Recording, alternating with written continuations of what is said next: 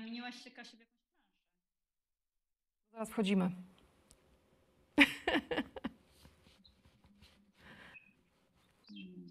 Idąc w życiu drogą na skróty, łatwo wpaść w niezłe tarapaty.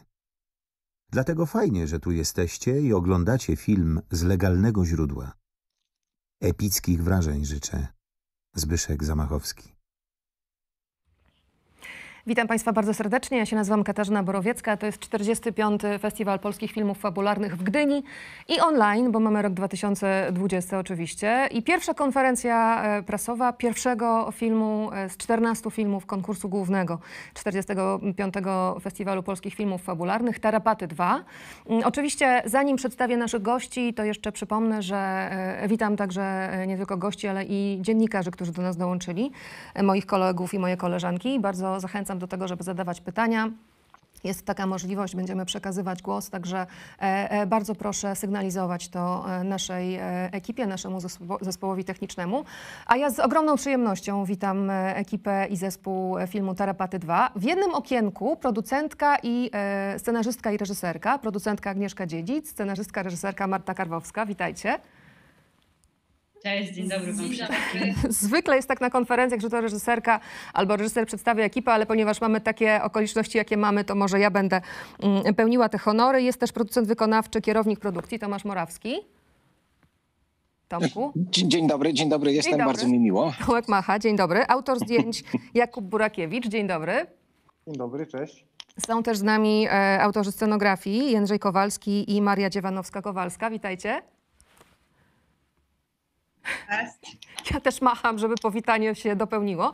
I oczywiście mamy aktorów, najmłodszą trójkę. Jest Pola Król, czyli filmowa Julka. Witaj, Polu. Dzień dobry. Bardzo miło was powitać. Jest Mia Goti, czyli Fela. Dzień dobry. I jest Kuba, Jakub Janota-Bzowski, czyli Olek. Jest czy nie ma? Był przed chwilą, machamy mu, mamy nadzieję, że jeżeli się na chwileczkę rozłączył, to zaraz do nas wróci. Ja oczywiście pierwsze pytanie skieruję do Agnieszki i do Marty, dlatego że wiem skądinąd, że po pierwszych Tarapatach w 2017 roku, przypomnę, że to wielki sukces, jeśli chodzi o frekwencję w kinach, 320 000 widzów, nie miałyście planów, żeby to kontynuować. To nie było takie założenie, żeby Tarapaty były osobnym uniwersum filmowym. Więc powiedzcie, od kogo wyszła ta iskra i skąd się wziął ten pomysł, żeby jednak trochę dopowiedzieć do historii Julki i Olka?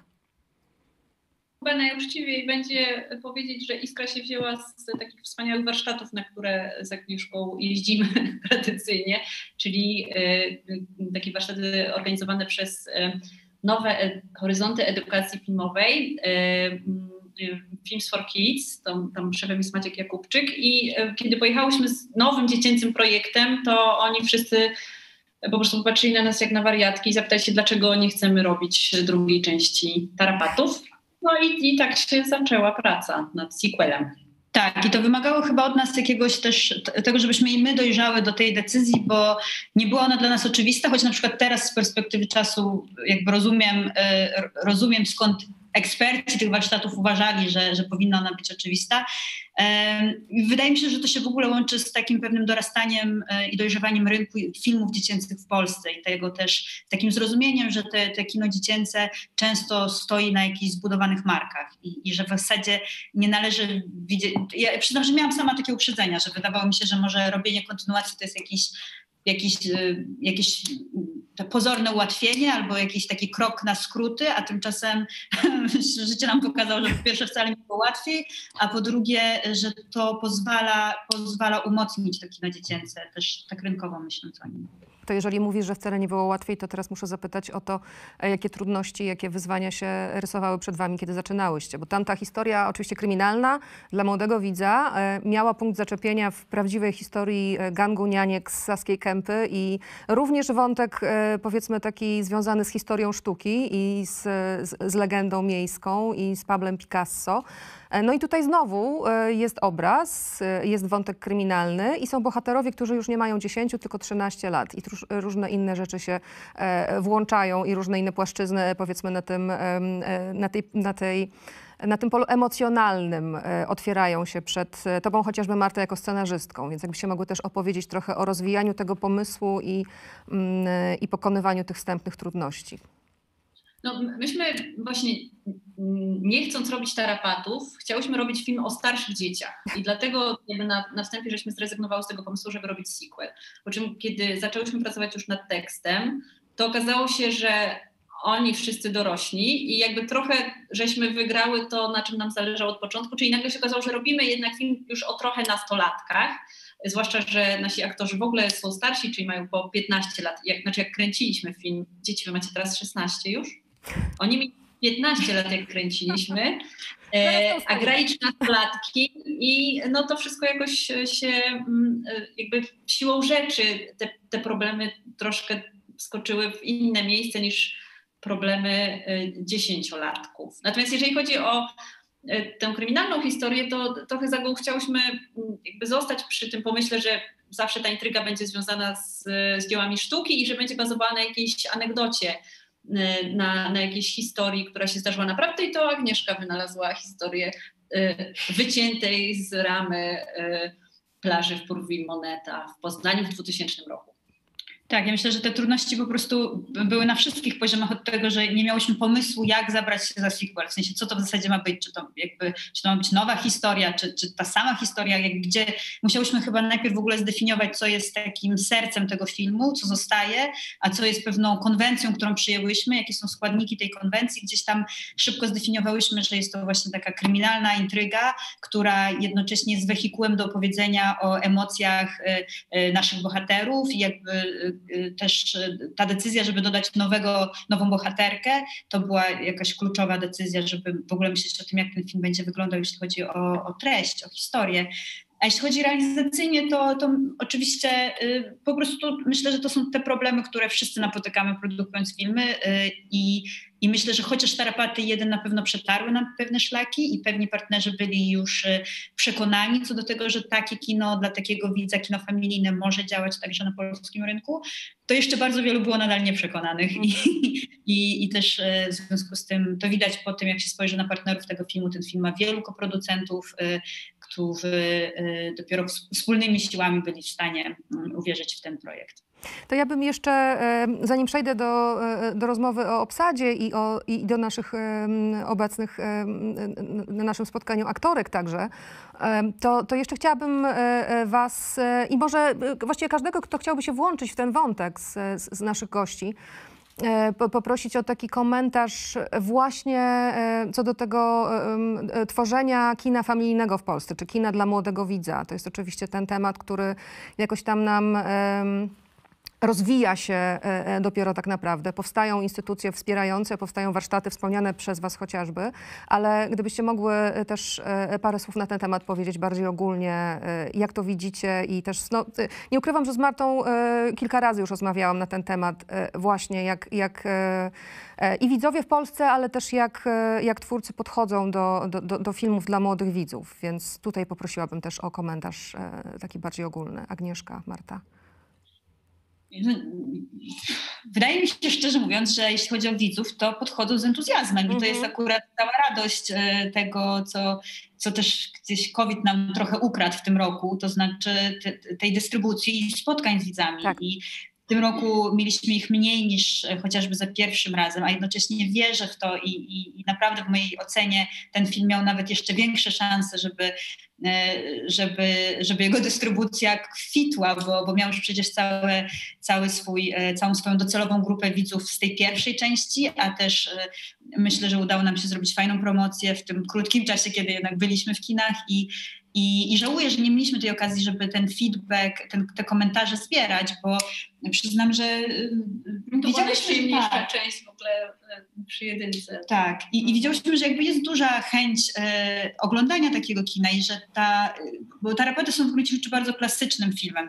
To jest taka trochę oldschoolowa przygoda, jeśli chodzi o samą tą fabułę i był ogromny głód też tego i taka czysta radość z oglądania i przeżywania przygód na ekranie, więc Myślę, że jest duży głód na takie filmy, myślę, że jest ich coraz więcej, też z całą pewnością to jest kwestia tego, że po prostu Instytut finansuje takie filmy, że też ta oferta w związku z tym jest coraz bogatsza, jakby po prostu coraz więcej producentów proponuje nowe tytuły filmów dla dzieci i też coraz większa część widowni może znaleźć coś dokładnie dla siebie, więc ja mimo wszystko jestem optymistką i wydaje mi się, że będzie po prostu coraz więcej takich filmów.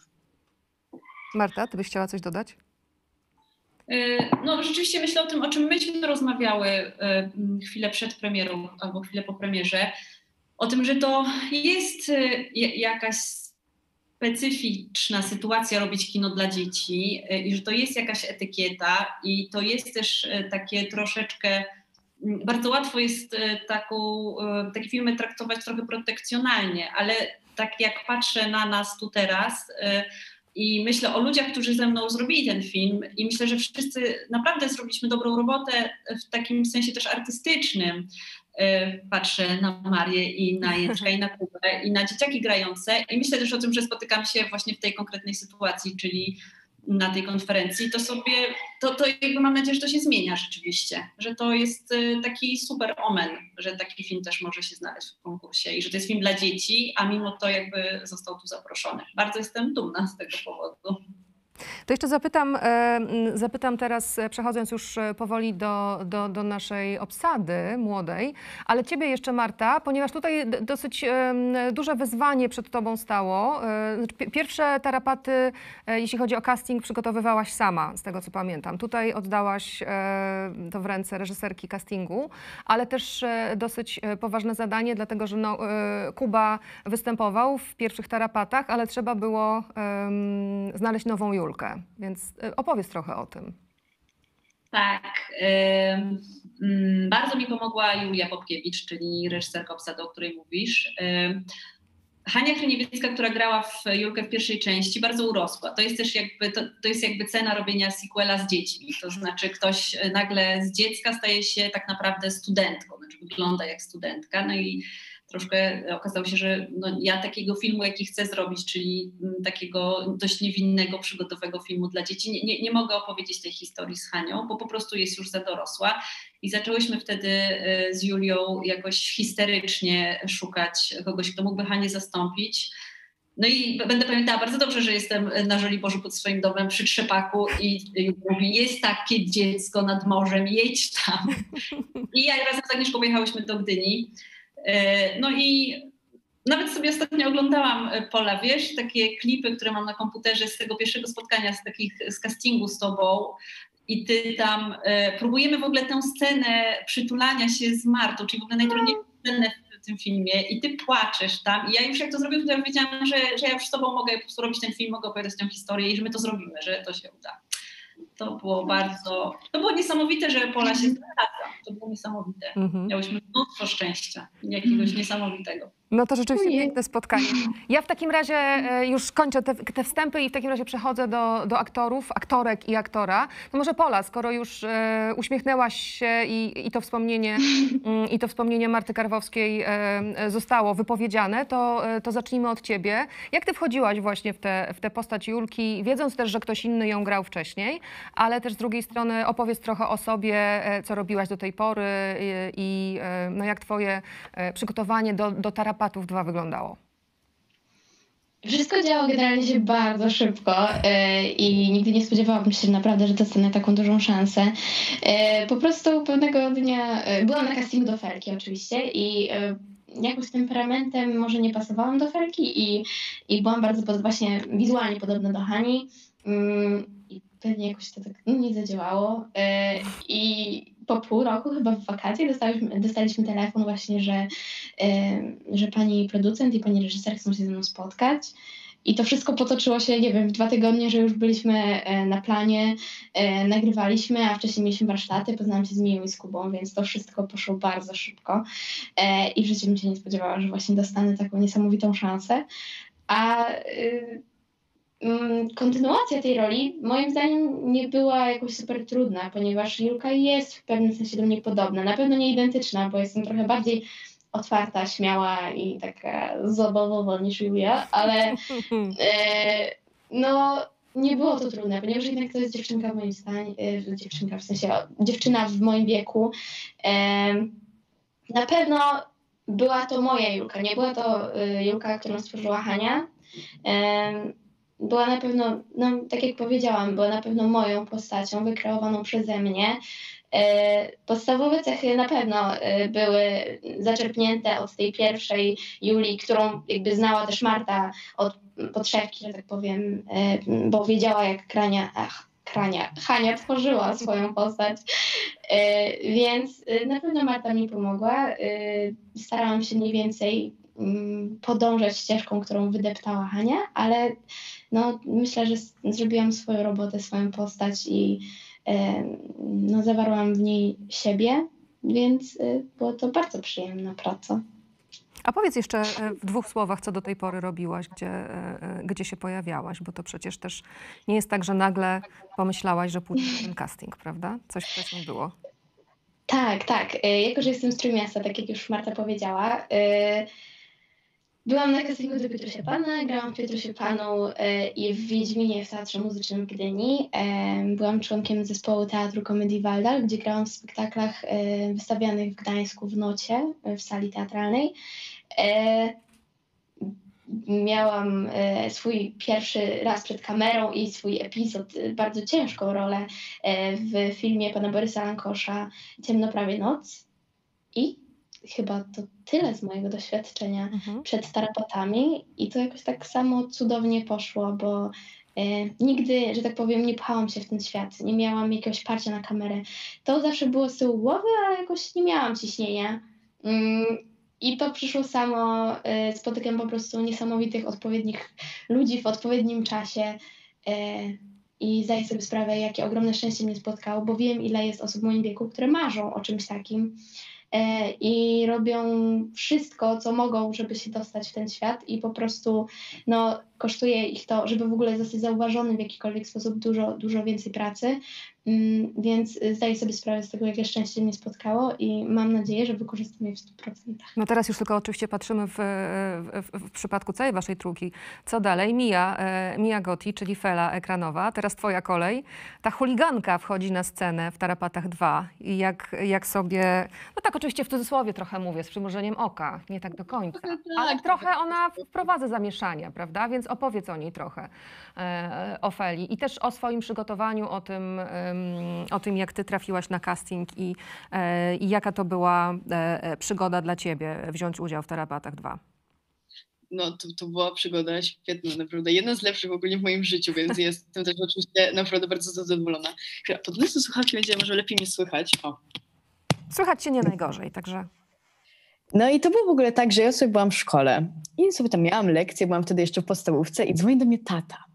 Mia, masz casting Tarapaty 2. Ja sobie myślę, czy to ten film, co ja byłam w kinie wtedy Tarapata 1? Nie, byłam tak zaskoczona, że nie mogłam w to uwierzyć. Następnego dnia siedziałam cały dzień w pokoju mojej mamy, bo tam jest takie wygodne łóżko i sobie uczyłam się tego tekstu, który miałam powiedzieć na castingu.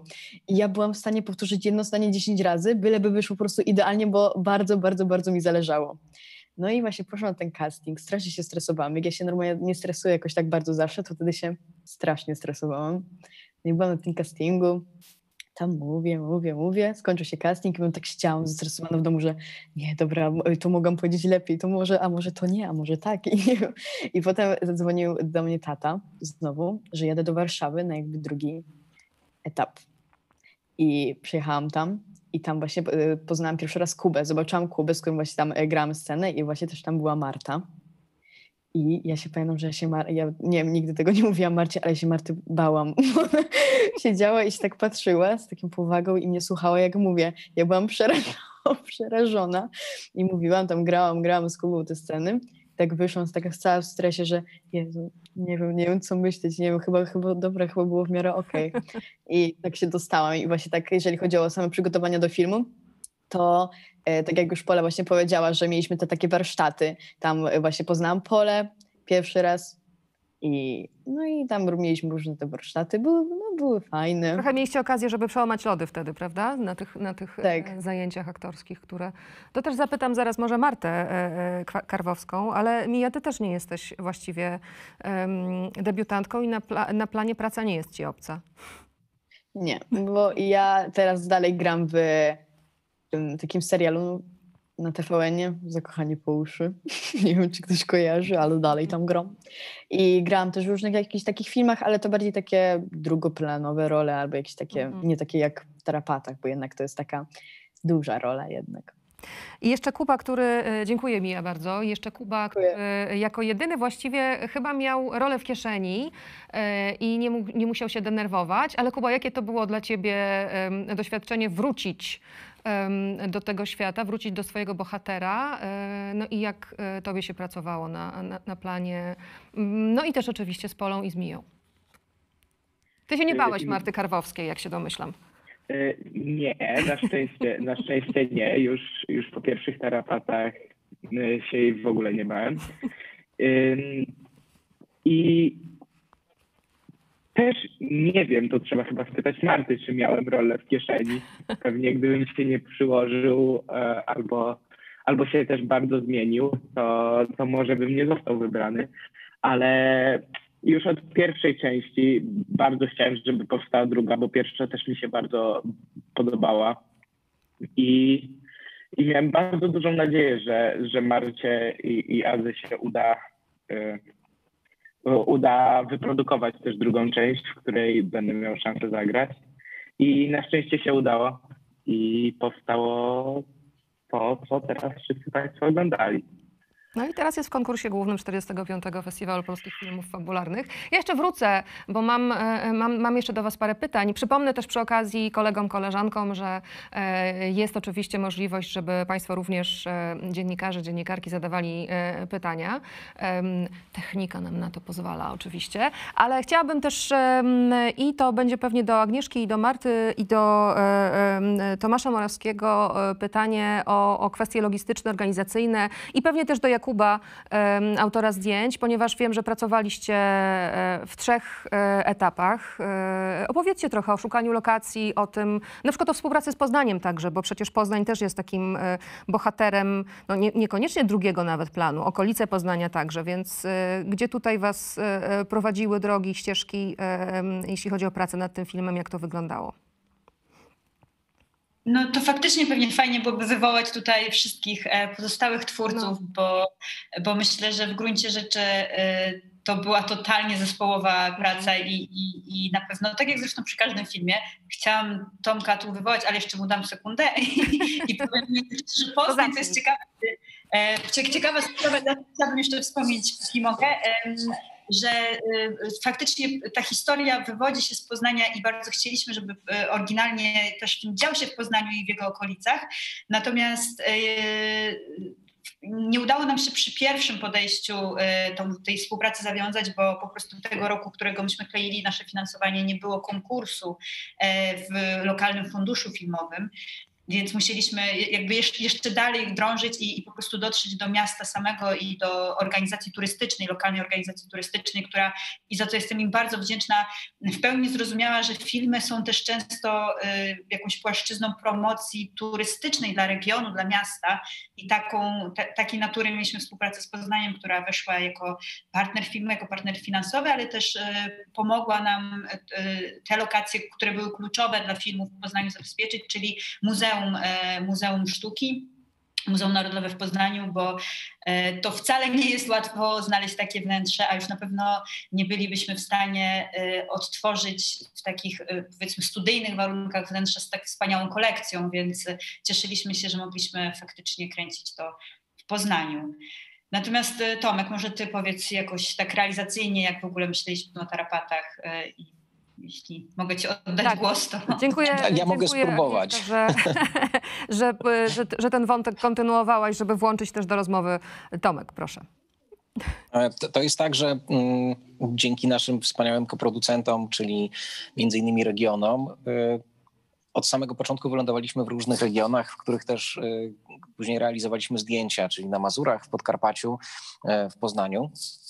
I to też jest częścią tak naprawdę Billy, przepraszam, daj sekundę, to też jest częścią tych wszystkich umów, które mamy podpisane, że część tych zdjęć jest realizowana w tych regionach. Więc następną rzeczą oczywiście, która była zrobiona, to było poszukiwanie lokacji i te absolutnie piękne miejsca, jakie udało się znaleźć na Mazurach. To gdyby nie one, to ten film nie byłby też tak fajny i nie miał tak ogromnej wartości produkcyjnej, jaką ma. W tej chwili to w dużej mierze dzięki pracy Michała Kojenka, który jest location managerem, ale też i ogromnemu wsparciu scenografii, ale też nie ma co ukrywać, że bardzo fajnej i takiej myślącej do przodu współpracy i z Martą i z Jakubem, którzy też wiedząc, że mamy bardzo ograniczony budżet bo jest to jednak film dziecięcy, który nie ma takich budżetów jak filmy dla dorosłych, byli w stanie na tyle się nagiąć przy tych naszych możliwościach, żeby realizować te zdjęcia de facto praktycznie w całej Polsce. Więc robiliśmy tam różne pomysły. Zdjęcia robiliśmy też w Warszawie, w różnych miejscach. Paradoksalnie myślę, że nikt nie wpadnie na to, że Muzeum Zwierząt Mazurskie to Warszawa. Tak, ale to muzeum zostaje w pamięci, to trzeba przyznać, również ze względu na ten brylancik epizod Justyny Wasilewskiej. Dziękuję bardzo, Tomku. Jeszcze pewnie wrócimy i pozdrowienia dla docelowego widza Tarapatów 1 i 2, który gdzieś tam koło ciebie się kręci. Widz realizował z nami ten film od samego początku. Tym bardziej gratulacje w takim razie. Jakub, może teraz do ciebie przejdźmy i tutaj też proszę oczywiście Martę i Agnieszkę ewentualnie o włączenie się. Chciałam zapytać. Marta gdzieś powiedziała w jakimś wywiadzie, że nie do końca dobrze się czuła w scenach pościgów, a jednak to jest historia kryminalna, sensacyjna nawet i że tutaj drugi reżyser i ty wspieraliście bardzo. Więc jakbyś mógł trochę opowiedzieć z twojej perspektywy autora zdjęć, no ale także reprezentanta Koi Studio przecież. Jak ta współpraca tutaj wyglądała, bo pierwszy raz też pracowaliście razem. Tak, no z Martą pierwszy raz tutaj pracowaliśmy w takiej relacji operator-reżyser. Współpraca przebiegła znakomicie. Nie spodziewałam się absolutnie, że powiesz coś innego. Też muszę powiedzieć, że boję się Marty, tak jak część ekipy. Nie, oczywiście żartuję. Nie, więc jeżeli chodzi o sceny pościgów, o których wspomniałaś, to faktycznie jakoś tak z Martą dosyć długo o tym rozmawialiśmy i też w ogóle już tak myśląc o jakby koncepcji na cały film, to chcieliśmy, żeby ten film był na serio i żeby to był taki film kryminalny, sensacyjny dla dzieci i żeby się tam dużo działo. Więc też chcieliśmy dopieścić te wszystkie sceny akcji i nam na to bardzo zależało. I jeżeli chodzi właśnie stricte jakby o tą taką sekwencję pościgową, samochodową, to faktycznie jakoś się do niej dosyć długo przygotowywaliśmy. Robiliśmy różnego rodzaju testy. Zrobiliśmy też jakiś taki animatik, żeby sobie zwizualizować to, jak to może wyglądać razem z montażystką naszą Olą Gowin. I co? No i potem nakręciliśmy wszystko. Do tego to wszystko rzeczywiście zmierzało. Marta, czy ty mogłabyś też trochę tutaj włączyć się i opowiedzieć też o tym, jak rozmawialiście i oczywiście Jakub też cały czas, bardzo proszę, w ogóle o tym, jak ten świat pokazać też, bo tam jest mnóstwo, zaraz też dojdziemy oczywiście do Jędrzeja i do Marii, do scenografii. To jest rzeczywiście taki świat nasycony kolorami i też został tak pokazany i myślę, że tutaj też rozmowy wasze musiały tego również dotyczyć. Jak to zrobić? To jest ciekawe, bo ja w ogóle zapomniałam o tym, jak myśmy strasznie dużo o tym wszystkim gadali. Ja teraz jakoś tak widzę, że to tak się wszystko samo wydarzyło, a przecież myśmy w ogóle godziny spędzali, siedząc i oglądając zdjęcia, obrazy, jakieś też screenshoty, jakieś referencje, się żeśmy kłócili strasznie. Pamiętam jakąś taką dziką awanturę o 3 kolorach, na których mamy oprzeć ten film i jakiś Maryśka, ty się z Kubą strasznie o to kłóciłaś, jakaś była awantura. Potem ja sobie kupiłam musztardową bluzę i mówiłam, że ja chcę, żeby ten kolor był w tym filmie. Więc teraz jakby zapomniałam o tym, ale my rzeczywiście bardzo dużo żeśmy gadali, dużo żeśmy sobie oglądali, wysyłaliśmy sobie dużo różnych rzeczy. No i to taki był dość żmudny proces. Myślę, że jakby kluczowe tak naprawdę do tego, jak ten film wygląda, no to jakiś czynnik ludzki, to znaczy po prostu bardzo dużo Kuba włożył w to, jakiegoś swojego oka i ręki i bardzo dużo Jędrzej i Marysia też włożyli, że na przykład właśnie cała ta warstwa kolorystyczna, to myślę, że jednak przede wszystkim jest wasza robota, scenografia. Jakby co tam zostało włożone i to jak właśnie jaki on jest nasycony kolorystycznie, ten film. Ja bym się jeszcze tylko włączył, żeby tutaj nie zapomnieć o Agnieszce Biderman, która też jakby tutaj kostiumy nam zrobiła wyśmienite i rzeczywiście jeżeli chodzi o tą paletę kolorystyczną, która jest w filmie, no to jakby tutaj wspólnie właśnie jeszcze z Agnieszką i z Jędrzkami tutaj i Marysią to jakoś wszyscy konsultowaliśmy sobie i się wymieniliśmy różnymi pomysłami. I to w ogóle było fajne, żeby tak sobie ustalić to na samym początku i potem już wszyscy mniej więcej wiedzieliśmy, w którą stronę idziemy. Więc tutaj jeszcze rzeczywiście rola Agnieszki była bardzo, bardzo duża. Tak. Agnieszkę Biderman oczywiście bardzo pozdrawiamy. Kostiumy. To w takim razie Maria, Jędrzej Kowalscy, opowiedzcie trochę o tych miejscach też, bo nie wiem, czy zdradzamy informacje, gdzie stworzyliście Starą Rzeźnię, czy... Nie jest tajemnica. Czy to jest jakaś wielka tajemnica? No. Trudno nam uwierzyć, że to jest tajemnica, może dlatego, że jesteśmy warszawiakami i od początku łatwo nam było to poznać. Natomiast bardzo nam się podobało, że oszukaliśmy paru recenzentów, łącznie z jakimiś recenzentami z Poznania, którzy przyznali, że jest to idealnie, że jest to cała Stara Rzeźnia i że jest to z pewnością Stara Rzeźnia. Otóż nie z powodów realizacyjnych był to Bazar Różyckiego w Warszawie, który no być może dlatego, że jesteśmy warszawiakami, był dla nas trudnym zadaniem, bo nie chcieliśmy, żeby wyglądał jak Bazar Różyckiego. I ciężko się nad tym napracowaliśmy, jednak nie mogliśmy go całego zmienić. Tym bardziej nam było miło, że parę osób poszukaliśmy. Ale Tak, bo takich oszustw tak zwanych było trochę więcej, bo myśmy tam mocno kombinowali i tak naprawdę bardzo dużo energii włożyliśmy w tak zwane sklejanie wnętrz z zewnętrzami, bo musieliśmy się napracować nad tym, aby zewnętrza mazurskie były kompatybilne z wnętrzami, które kręciliśmy w Warszawie na przykład, albo w Poznaniu, więc aby widz się nie połapał i nie dostrzegł jakichś skóch, musieliśmy się na tym bardzo skupić.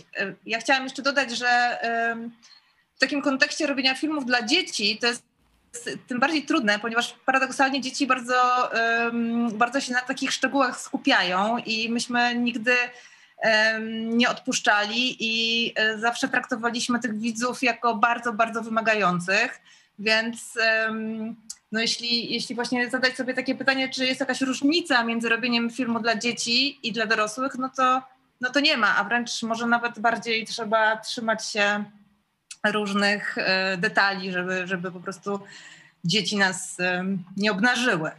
Mhm. Ja w ogóle, jeśli mogę z kolei dodać, to myślę, że to jest ciekawy aspekt taki realizacyjny naszego filmu, że chociaż ta historia w pełni dzieje się w Poznaniu i w okolicach Poznania, to z przyczyn takich realizacyjnych i też finansowych, tego jak ten film był finansowany i tego, że ze względu na to, ile byliśmy w stanie pieniędzy pozyskać, w którym funduszu zmuszeni byliśmy do współpracy z wieloma, to było trudne dla was wszystkich realizatorów, żeby to pożenić. To było trudne dla nas produkcyjnie, żeby ułożyć to w jakiś sensowny sposób, bo ten film był kręcony i w Warszawie, i na Mazurach, i na Podkarpaciu, i w Poznaniu finalnie. Jedna historia, która de facto bardzo w dużym stopniu opowiada o tym konkretnym miejscu. O naszych lokalnych kooperantów to była Warmia. Tak, to prawda. Mazury i Warmia. To bardzo cenne, że mnie poprawiłeś teraz, a że jeszcze zdążymy to naprawić na wizji, więc Mazury i Warmia. Natomiast to, co chciałam powiedzieć, to to, że paradoksalnie to też otworzyło nam pewne możliwości, bo mogliśmy, to co Tomasz wspomniał, korzystać z tego, co właśnie zaproponowała nam Warmia i Mazury, jeśli chodzi i o lokacje, i o pejzaże, takie te po prostu plenerowe sytuacje. I też produkcyjnie skorzystać z tego, że część rzeczy mogliśmy nakręcić w Warszawie, co było dla nas wygodne. Więc to myślę jest ciekawy kazus, jeśli chodzi o produkcję tego filmu. Ale jeszcze mnie intryguje bardzo, Maria, Jędrzej, o jakie kolory się najbardziej kłóciliście z Kubą, bo jakoś tak jestem łowczynią dzisiaj takich sensacyjnych historii. Pamiętam. Ja do tej pory pamiętam, jakiego koloru Kuba nie lubi najbardziej. Więc ponieważ zbliżają się święta, pamiętajmy, nie kupujmy Kubie fioletowych prezentów. Ja pamiętam tą historię tak, że mieliśmy rzeczywiście różne zdania. Nie pamiętam tego jako kłótnię, natomiast to, co mi się wbiło w pamięć, że na końcu takim sędzią tego wszystkiego była Marta, która powiedziała po prostu, że ona ma musztardową bluzę, a ponieważ jest lato i robimy film o lecie, to drugim kolorem ma być kolor błękitny, jeżeli chodzi o jakby przewodnią naszą paletę, i na podstawie tych dwóch kolorów zbudowaliśmy naszą paletę, więc ja nie pamiętam kłótni, pamiętam dyskusji, ale pamiętam przede wszystkim to, że zostało to po prostu przecięte bluzą i niebem i potem już jakoś poszło do przodu. Dziękuję szefowo. Zawsze ktoś musi być taki, kto rzeczywiście to przetnie i zadecyduje, a oczywiście jeśli chodzi o film, to jest to reżyser albo reżyserka. Ale jeszcze muszę was zapytać o to, po pierwsze, jakim miejscem do pracy dla was było Muzeum Narodowe w Poznaniu, co tam mogliście ewentualnie zrobić, ale też o to Muzeum Przyrody chciałam zapytać, które mnie właściwie bardzo zapada w pamięć po obejrzeniu filmu dwukrotnym, czy już nawet trzykrotnym. Więc te dwa miejsca, jakbyście mogli jeszcze scharakteryzować ze strony pracy scenograficznej.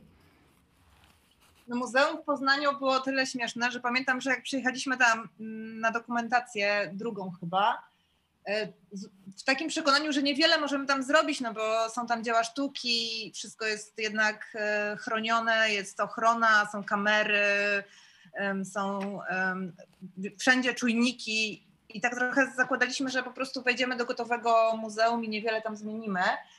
I nagle Marta powiedziała, że ona właściwie tutaj jeszcze chciała powiedzieć, że tu jeszcze będzie wybuch, jeszcze będzie dym, jeszcze będzie w ogóle... Tylko jak myśmy to usłyszeli, to po prostu zamarliśmy, zupełnie przekonani, że to się w ogóle nie uda i że to jest niemożliwe, bo my tu się w ogóle boimy cokolwiek ruszyć. No i się udało. Okazało się, że szalone pomysły się udaje zrealizować. Dodam jeszcze, że muzeum trochę się nas bało, jak zresztą każde muzeum boi się takiej dużej grupy ludzi, która przejmuje nad nim kontrolę, chce coś w domyśle zmieniać, chociaż tak jak powiedziała Maria, w tym przypadku akurat nie chcieliśmy być specjalnie kreacyjni, bardzo nam się tam podobało i chcieliśmy tam pracować na możliwie małej zmianie, no ale oni trochę się bali całej tej historii, trochę się bali nas, więc bardzo długo nie wiedzieliśmy w ogóle, jakim mamy powiedzieć to, że jeszcze chcemy tam robić eksplozję.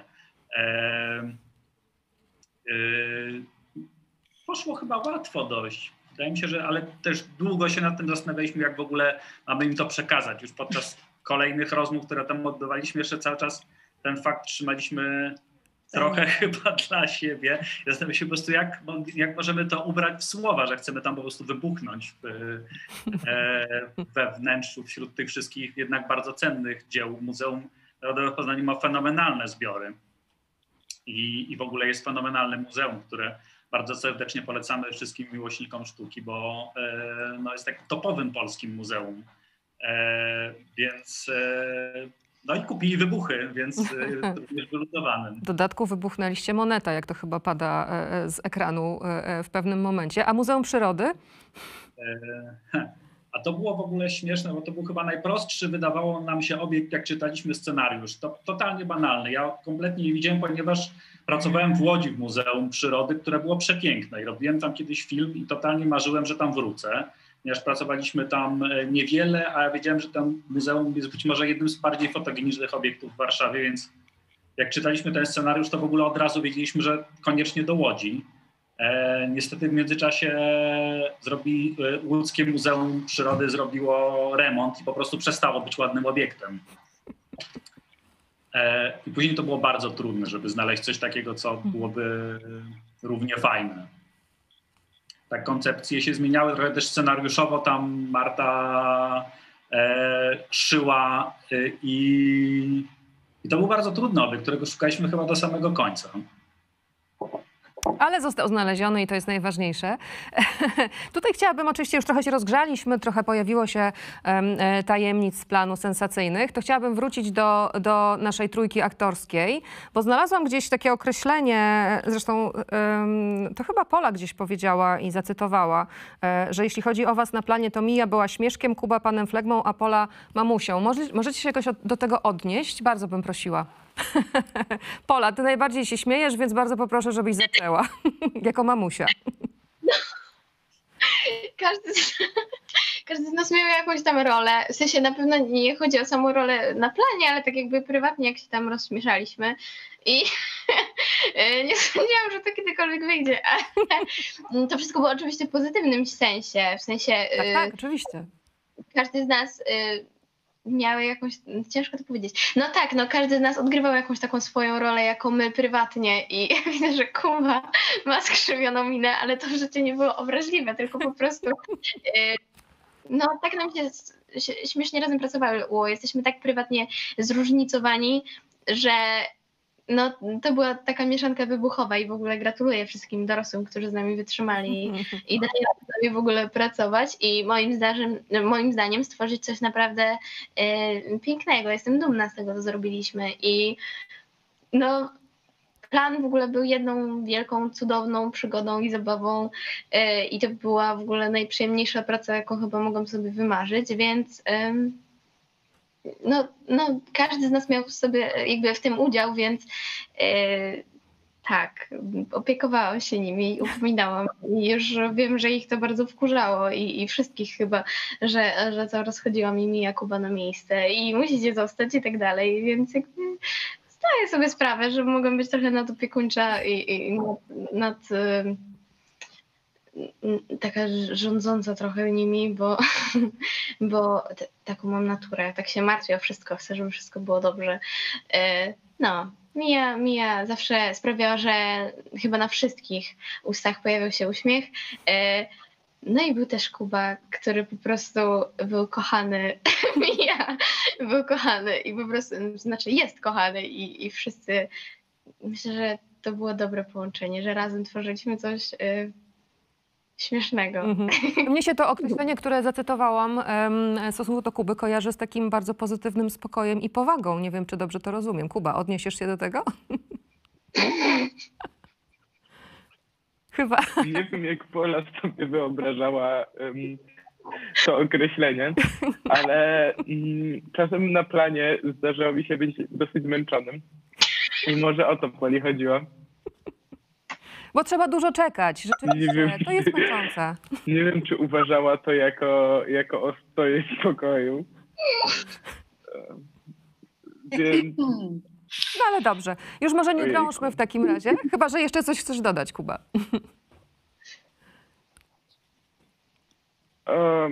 No nie wiem, może Pola użyć.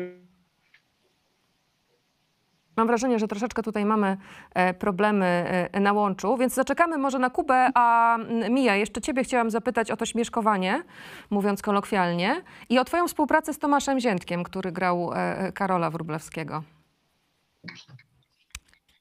Sam obraz wystarczy za komentarz, mam wrażenie, ale opowiedz jeszcze troszeczkę. Powiedz, że ja właśnie byłam takim śmieszkiem na planie, który właśnie wszystkich rozbawiał, zawsze jak była poważna scena, to się zawsze śmiałam. A jeżeli chodzi o współpracę z Tomaszem Ziętkiem, to było tak, że pan Tomasz Ziętek do stopnia mnie cały czas rozbawiał, że ja nie byłam w stanie się na niego patrzeć. Śmiałam. I pamiętam, że jak była taka scena, że to było mamo! I tam stoję na tym takim balkoniku tam w muzeum, to na końcu miałam się na niego popatrzeć z taką powagą. I tyle razy powtarzałam tą sceną, za każdym razem nie byłam w stanie i się po prostu śmiałam. I musiała być taka poważna i po prostu śmiałam. I za każdym razem to jak mnie tak rozbawiło po prostu wszystkim, co robił, dosłownie wszystkim, że ja nie byłam w stanie się na niego poważnie popatrzeć. Tak bywa też, niestety, ale poradziliście sobie. To jeszcze zapytam w takim razie Martę, jako tę, która musiała to wszystko ogarniać, o twoje wrażenia właśnie z tej współpracy z mamusią i... No dobrze, już nie będę powtarzała tych określeń, ale rzeczywiście opowiedz też trochę o tym, o tych twoich wrażeniach, wspomnieniach z planu i o tym, czy wyczułaś, że Mia się ciebie bała i że Kuba był zmęczony bardzo często. To są złote dzieci, naprawdę. I z nimi się super pracuje i oczywiście chciałam ich czasem mordować, ale to jest chyba normalne. I rzeczywiście Polka, myślę, że chyba przez swoje teatralne doświadczenie ma taką największą dyscyplinę, a Mia jest trochę bardziej wyluzowana, a Kuba czasem bywa bardzo zmęczony, ale to wszystko to nie jest problem i to jak dzieciaki się z wami pracuje, bardzo to rekompensuje, więc ja nie mam żadnych skarg. Natomiast mogę 2 słowa powiedzieć teraz, może jest dobry moment o tym, o co zahaczyłaś, czyli o to, jak się przygotowywaliśmy do tej pracy, bo chciałam powiedzieć o takim bardzo dla mnie cennym doświadczeniu, czyli o pracy z Anią Skorupą. Ja właśnie o to chciałam zapytać, więc idealnie się zgrałyśmy.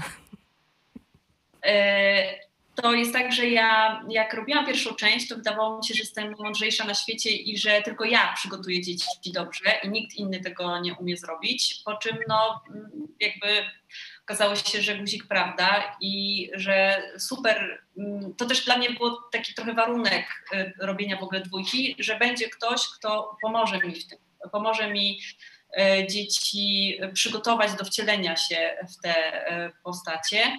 I ja już wcześniej wiedziałam o tym, że jest Ania i że ona tak pracuje i jakby na samym początku, jeszcze na etapie scenariusza z Agnieszką jakby ściągnęłyśmy ją do naszego zespołu i ta praca dla mnie, to co Ania zrobiła, to było absolutnie bezcenne, bo to się też przełożyło na scenariusz, to, że ja mogłam po prostu patrzeć, jak ktoś trzeci pracuje z dziećmi i jakby pomaga im wejść w te jakby głębiej, ale też pozwala znaleźć jakieś takie ważne miejsca, to dla mnie było jakoś super ważne. Może też, no właśnie przez to, że ja też jestem scenarzystką, no to też mogłam sobie do tej pracy scenarzysty wziąć z tego.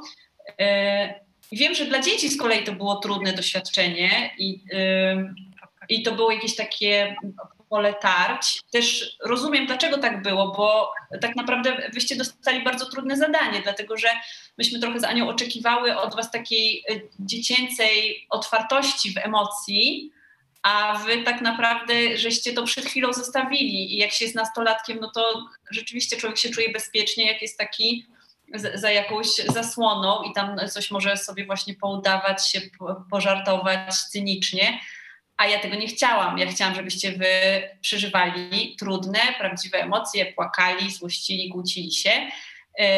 I rozumiem, że to nie było komfortowe, no ale jakoś żeście się w końcu odważyli na to. Tylko, że to dokładnie tego wymaga, odwagi. No i albo się ma, albo nie. I Ania pomogła wam i mi też, mam nadzieję, jakoś znaleźć to. Mhm. Czy chcielibyście, Pola, Kuba, Mia, coś dodać do tego, co Marta powiedziała przed chwilą o współpracy z Anią? Myślę, że... Proszę. No dobrze. Myślę, że była to duża lekcja pokory, bo tak naprawdę, szczerze mówiąc i bardzo kolokwialnie, były to strasznie dziwne zajęcia.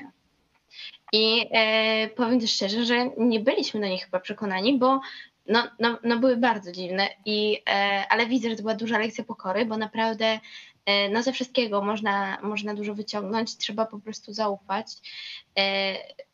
I myślę, że na dobre nam to wyszło, bo też cały czas nauczył mnie to też, że jako aktor czy aktorka, którą w przyszłości chciałabym zostać, trzeba pamiętać, że jakby jako dziewczyna mam też często tak narzucane, albo że tak trzeba ładnie wyglądać, tak się ładnie zachowywać, a na ekranie w ogóle nie wolno o to dbać, trzeba być prawdziwym, a nie ładnym, tak najprościej mówiąc i faktycznie nas to nauczyło takiego trochę obnażenia, takiego, że po prostu mamy tam być, dobrze się bawić, ale też być najzwyczajniej w świecie prawdziwymi.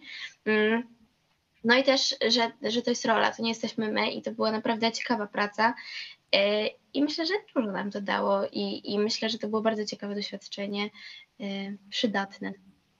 Kuba Janota-Bzowski, ty jeszcze chciałeś coś dodać tutaj? Ja myślę, że Marta miała dużo racji w tym, co powiedziała, czyli że były nam potrzebne te zajęcia, bo dzięki nim też trochę nauczyłem się, że gra aktorska to jest branie swoich emocji dla postaci, a nie odgrywanie ich tak jakby w zupełności. Trzeba, żeby odegrać dobrze rolę, trzeba wziąć emocje z prawdziwego siebie i jeżeli nie umie się tego zrobić, to wyjdzie sztucznie i trzeba było się tego nauczyć i myślę, że w jakimś stopniu nam się to udało. Może nie jesteśmy jeszcze perfekcyjni i przyda nam się jeszcze trochę takich zajęć, ale myślę, że nam to bardzo pomogło w tym, co pokazaliśmy na filmie. A przy okazji też mieliście ten czas, żeby się zgrać, prawda? Przez te parę tygodni zajęć i żeby siebie poznać z różnych stron. Mia, czy trochę was jak w szkole wywołuje, przepraszam, ale nie chciałabym, żeby ktoś się poczuł pominięty.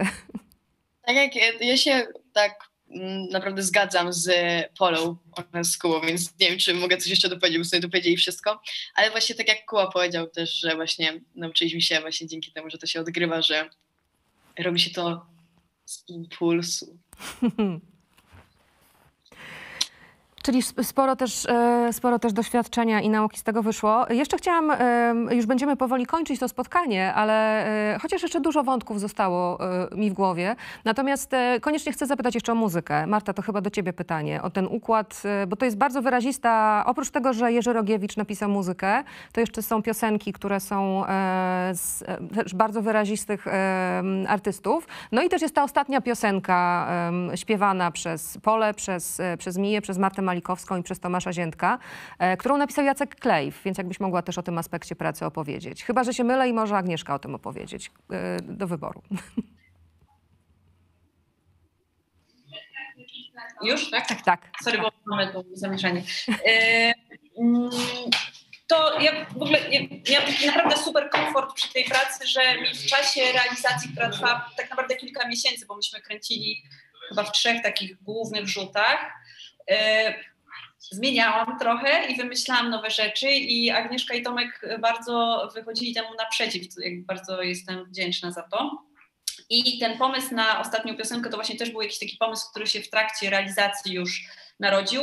Po prostu dziewczyny dwie, czyli Pola i Mia, one są wulkanem energii obie, 2 wulkanami i one cały czas tam, oprócz tego, że robiły fikołki, stawały na głowie, to też bardzo dużo śpiewały i tańczyły. I się okazało, że obie bardzo dobrze śpiewają, że mają piękne głosy. Mika też jest po szkole muzycznej i ja pomyślałam sobie, Boże, to po prostu trzeba wykorzystać. Przecież też Marta Malikowska śpiewa i przecież Tomek Ziętek ma zespół swój i to jest bez sensu, jeśli tego nie wykorzystamy. No i zaczął się żmudny proces szukania piosenki, w którym byłyśmy z Agą we dwie. Jakoś tak miałyśmy czuja, że to powinien być już jakiś utwór, który istnieje i tylko nowa aranżacja. No i jakby dużo, żeśmy słuchały po prostu dziesiątki polskich piosenek. Tak trafiłyśmy na huśtawkę, ponieważ ten tekst jest taki, że ja mam poczucie, że on jest o tym, o czym jest ten film, że właśnie że nie jest aż tak źle, jak nam się wydaje i że po prostu trzeba czasem stanąć na nogi i wziąć głębszy oddech i wtedy się okazuje, że jeszcze może być dobrze. No to się zdecydowałyśmy właśnie na ten utwór. Natomiast jeżeli chodzi o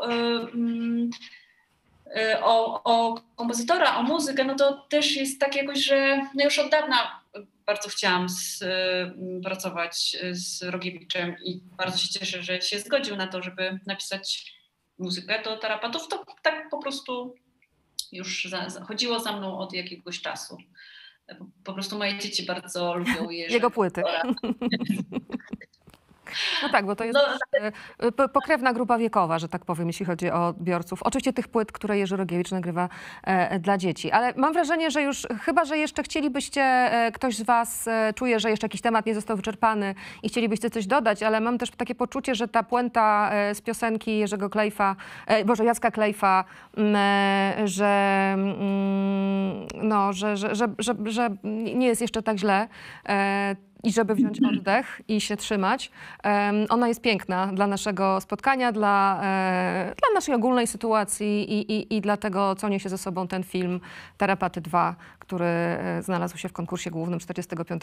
Festiwalu Polskich Filmów Fabularnych w Gdyni. Więc ja już tak trochę wstępnie postawiłam kropkę, ale jeszcze pozwolę wam ewentualnie coś dopowiedzieć w ramach promocji.